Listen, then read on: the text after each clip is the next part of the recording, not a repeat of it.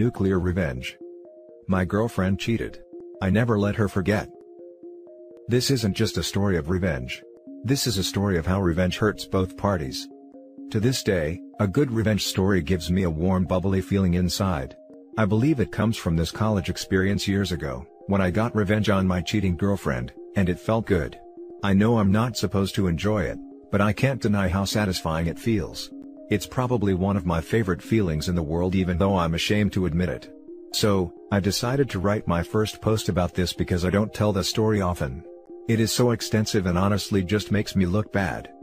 I'm going to try my best to not paint a picture where my ex looks as bad as possible, and me as innocent as possible.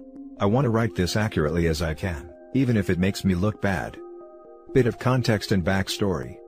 At the time of this story, I played Division I NCAA basketball at a school, so I traveled a lot, weekly in different cities and states, and my entire life revolved around this. During the events of this story, I was in the early stages of a horrible substance and alcohol habit. Years after this story, I ended up getting sober and joined a program whose name you can find at the front of almost any phone book. I am sure many people reading this are also sober and will understand how we addicts/alcoholics can be. This story is an effort to explain a character defect that manifested from the events in this story that lead me down a very dark path. However, I don't mean this story to come off in a self-pity kind of way. Lastly, I was always a good kid. I was never troubled. My upbringing was very difficult, but I was able to keep an overall kindness in my spirit to other people, and almost always did the right thing or took the high road. When it came to dating, I knew people cheated in relationships, but at the time of this story, I always chalked it up to other people not doing things the way I did. I never really thought it would happen to me. I always thought that because I was a 5-star boyfriend, and my amazing choice in women, infidelity would never be a part of my dating journey. I was naive. I really thought highly of myself and also had a real arrogance like any guy in his early 20s, I guess. The build-up. I was in my junior year in university and I had been single for about a year, after me and my high school girlfriend finally broke up after 3 years. I checked that relationship off as my learning experience, and I now knew what to look for in my next girlfriend. The next woman I chose to have a relationship with I would most likely marry and start my future with. I know, I was young and dumb, and thought I knew everything, lol. I had my eye on this girl at my school. We will call her Lisa. I saw Lisa around the collegiate athletic facility, the university team's training grounds, and locker rooms. Lisa ran for the track team and was damn good. The various athletic teams often had parties, and I knew that the first one I saw her at, I would introduce myself and try to chat her up a bit, and see where it led. Soon enough, I see Lisa at one of these parties and we pass each other on the stairs. We make eye contact and she smiled at me. I sparked a conversation with her, and after going back and forth a bit, we exchange numbers. We begin the classic American style of flirting where we constantly just hint things back and forth indirectly. We slowly progress the relationship in this manner for weeks. Sending texts back and forth, hinting that we were interested in each other, but also playing it cool to not let the other person know we had a crush on them. At the time, she was on a break with her current boyfriend who was a popular player on the football team. She ended up leaving him completely to date me. This should have been a red flag obviously, but remember, I had severe hubris. At the time, her leaving him to date me just gave me a superiority complex. I was playing good in sport, and if she was willing to leave this guy for me, then she will never leave me for another guy. Laughing my butt off, I was a freaking idiot. I can't express how much I was into Lisa. I was addictively attracted to her, and had that weird feeling of, I can't believe my crush is actually into me too. I really was so drowned and blinded by my crush on her that I missed so many red flags, but our relationship began progressing really fast. Because of this, I didn't really do a proper inventory on why I liked her so much. Fast forward like 8 months later. We are together officially.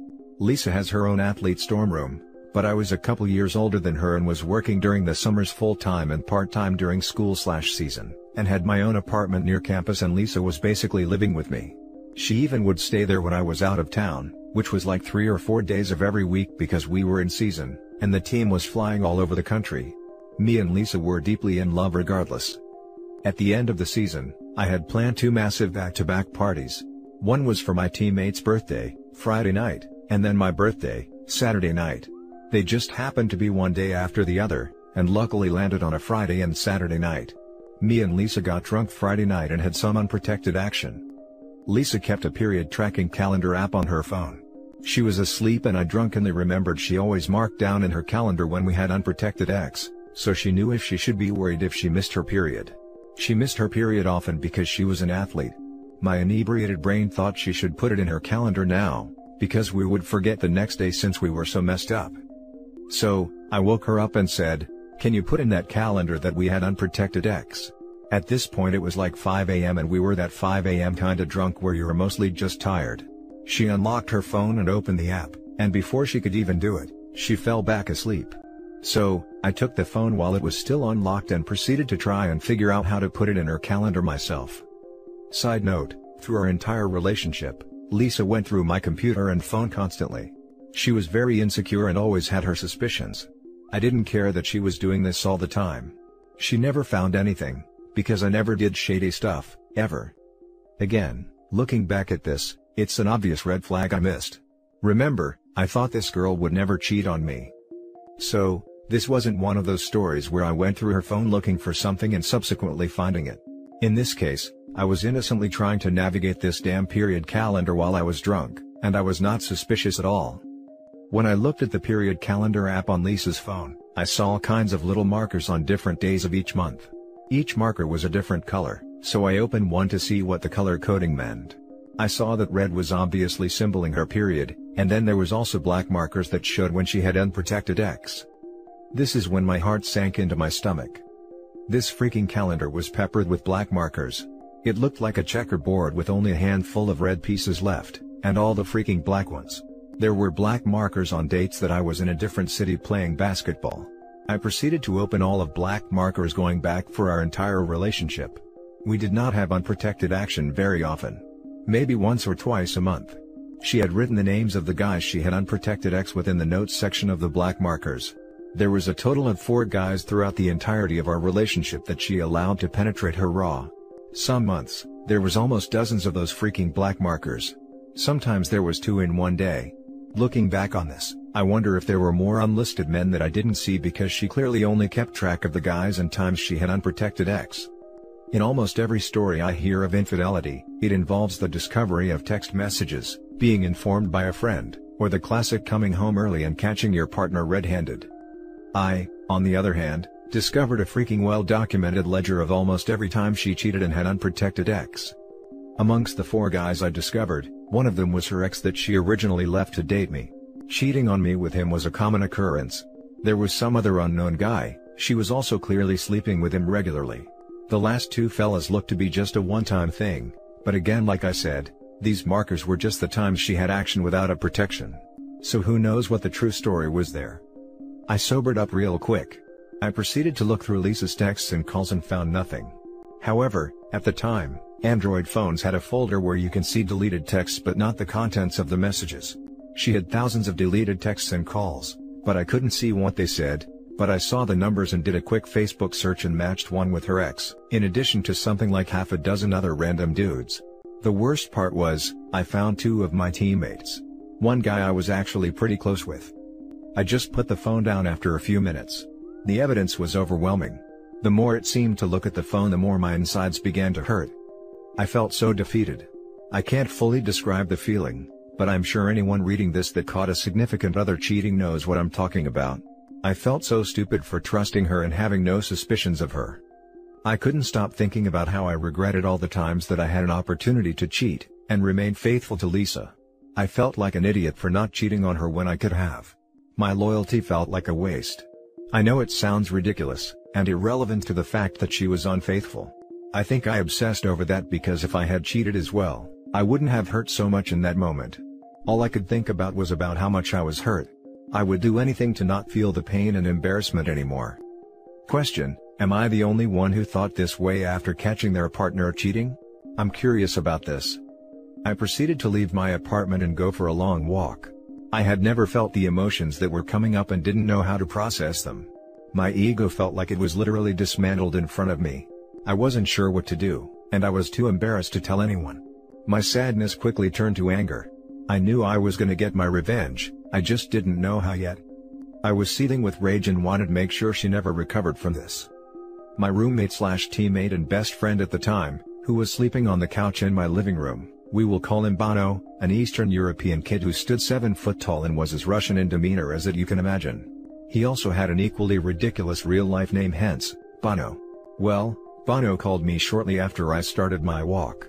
I answered and he asked where I was. I asked him to keep this between us, and told him what happened. He stays on the phone and goes into my room and I hear him in his Russian accent yell at her, "Yo witch, you cheated on OP?" Then I faintly hear her inaudibly say something in the background, and him yelling at her to get out of the apartment. After hearing some scuffling, Bono gets back on the line and says, "Yo! She gone, come back and let's talk." I head back home, and me and Bono go over what had happened. Things don't get sappy because we are both complete alpha males who both come from cultures where men don't cry, and neither of us really knew what to say or do in this situation. He makes his best attempt to comfort me and says, "Tonight is your birthday, we gonna get messed up and find you some sloats." Screw her. I never liked her anyway. Oh yeah, this day was my birthday. Forgot about that part. Me and Bono go out for breakfast. I am still a little drunk. My phone is blowing up with calls and texts from Lisa. I tell her I saw everything on her phone, and I can't stand to speak with her, nor look at her. She keeps trying to convince me to let her come to my birthday party, and I make it clear I don't want her there. She clearly was concerned about exactly what Bono suggested to me earlier when me and him chatted. Lisa's entire reputation and popularity revolved around the fact that she was dating me.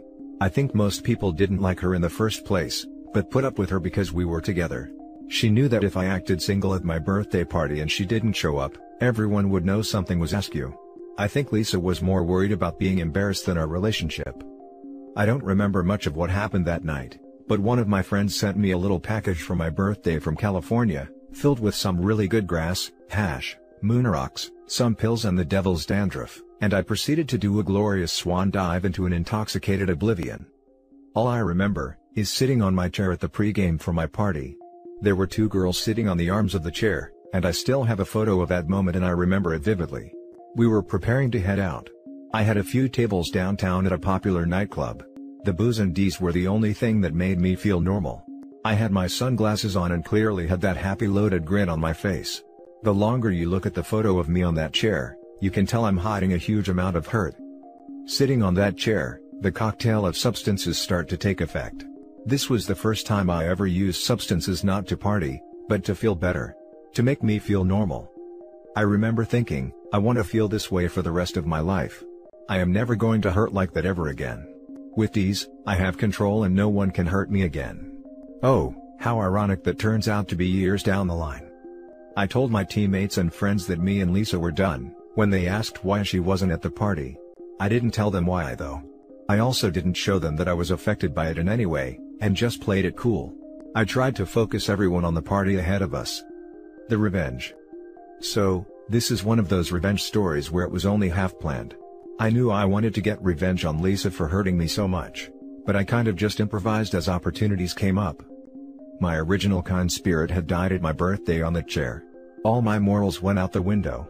I never cheated in relationships, therefore I believed I would never get cheated on. I realize now how dumb that is, but that's what I thought at the time. I didn't care what collateral damage I caused, as long as my mission to hurt Lisa as much as possible was accomplished. So continued every day of my life with this new selfish mindset. I was sitting at my computer later that next week skimming Facebook, when I saw the profile of one of her track teammates on my feed. That's when I had my first vengeful idea. I decided I was going to attempt to get her teammates to bite the bait that I was about to cast out into the water. Though, I didn't have proof she hooked up with my teammates, she was clearly trying to hide conversations between them. So, I was going to see how many people who are close to her I could passionately hug. Luckily, I had more options than she had when cheating on me. A women's track team is much larger than a men's basketball team. Also much better looking. Lisa's teammate I originally spotted on my Facebook had a boyfriend, but I thought, clearly everyone cheats, let's see if it's true. I proceed to do the little flirty social media dance with her. You know, the one where I like a couple of her photos, she likes a couple of mine back. I shoot her a message, and bam.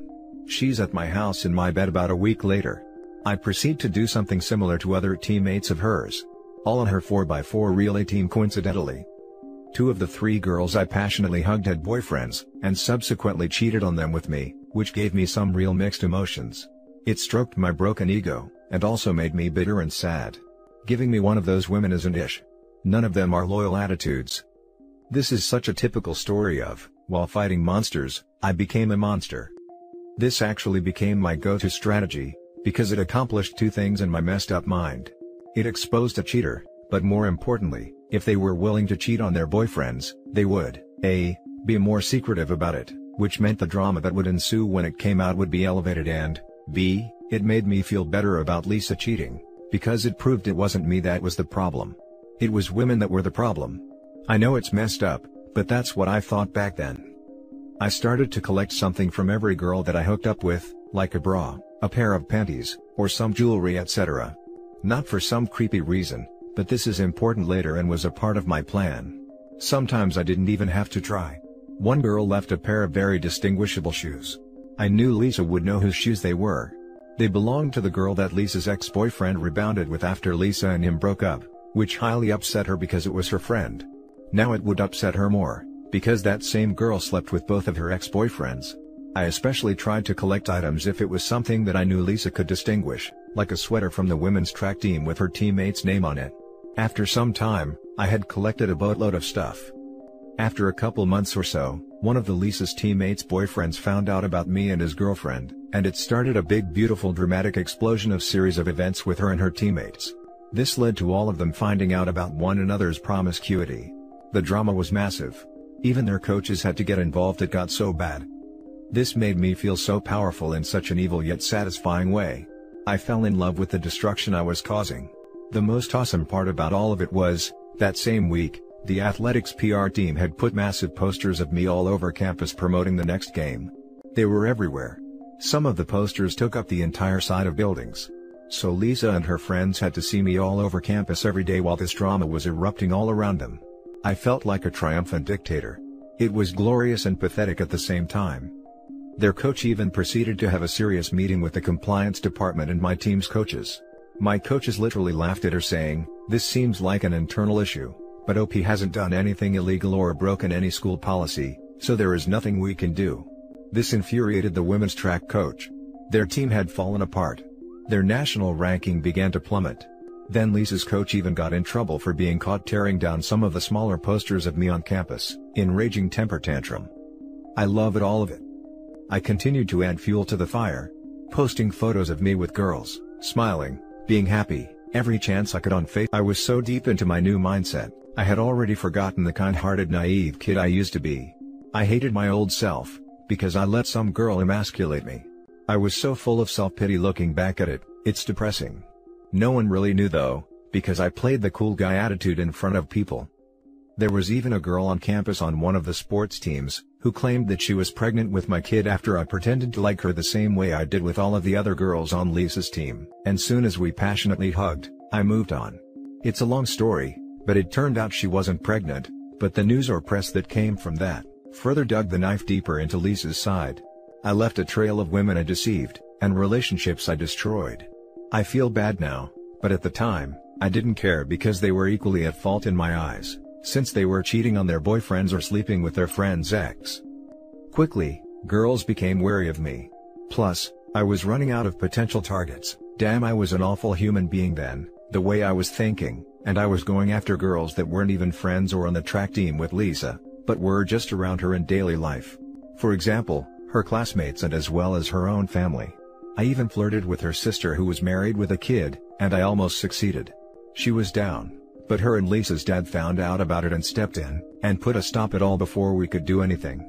Her sister was ostracized, as the news spread within the family. I wanted Lisa to know I was everywhere, and constantly remind her how she messed up.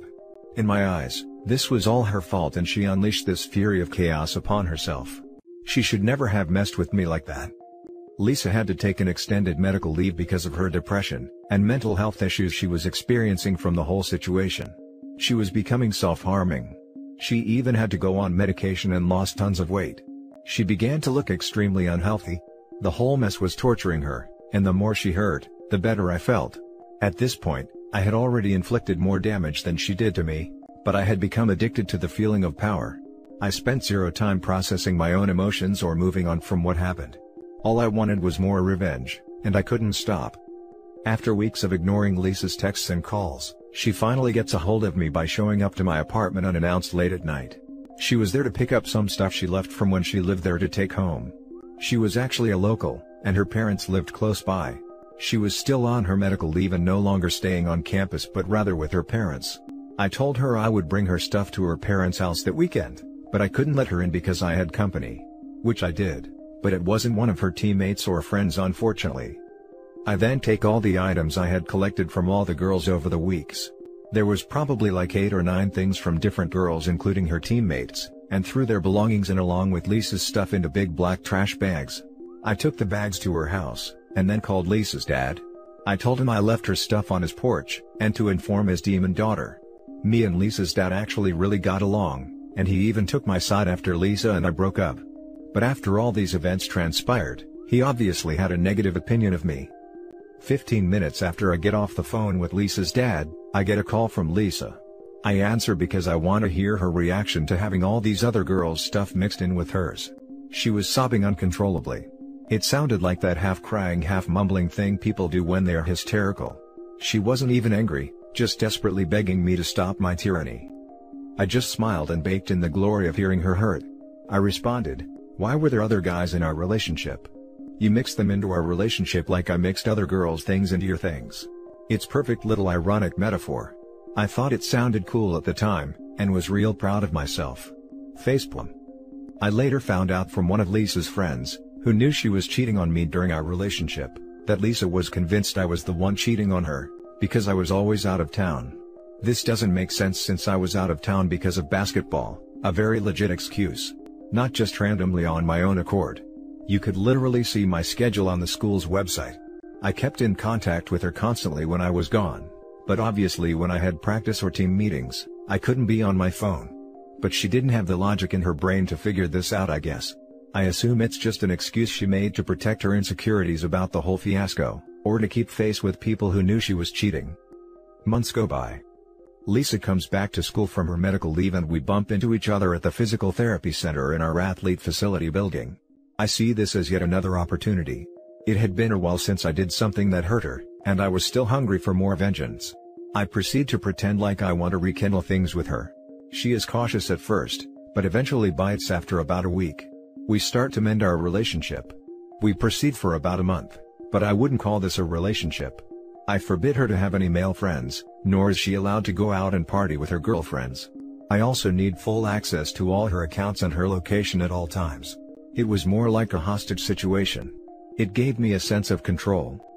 Meanwhile, I'm not being faithful at all. This was my plan all along. Finally, she finds out about me sleeping with a girl in one of her classes, and we have a nasty breakup. I told her that she literally knows what it felt like to be me when we last dated. Yet again, I felt triumphant. It was just another chance to hurt her, and I did. After this we don't speak for years. I graduate university and move to Central America. She messages me while I'm there about a year after I moved and about 2 years after we last spoke. At this point, my life has become that of a real degenerate. I was doing copious amounts of substances on a daily basis, and about 75% of my life was involved in some sort of illegal or nefarious activities. But I still blame her for me becoming the dark soul that I was, and taking no responsibility for my bitter immoral nature. I hadn't had another relationship since her, and always had trouble because I couldn't trust a woman in any capacity anymore. Even after years had passed, I saw this instance of her messaging me as yet another opportunity to hurt her. We begin to talk as friends and even getting flirty with each other over Facebook Messenger. Mind you, there is literally many countries, states, and an ocean between us at this point. I was planning a trip back to my old university to visit some friends. However, what I told her was different. I explained to her I was moving back to the city for a new job I was just offered. We decide to meet up when I get back and see if there is anything worth saving between us. I had put on my best acting hat, and try to seem like I've put our past behind us. However, I'm just as vengeful now as I was years ago. She's finishing up her last year at university, and I make the trip back to the USA. I meet Lisa at a coffee shop when I arrive. We spend the entire night together. From her point of view, it really looks like we had moved past our differences and what happened. We could actually work things out. However, I'm not moving back obviously like I told her. I am only staying 2 nights and she doesn't know this.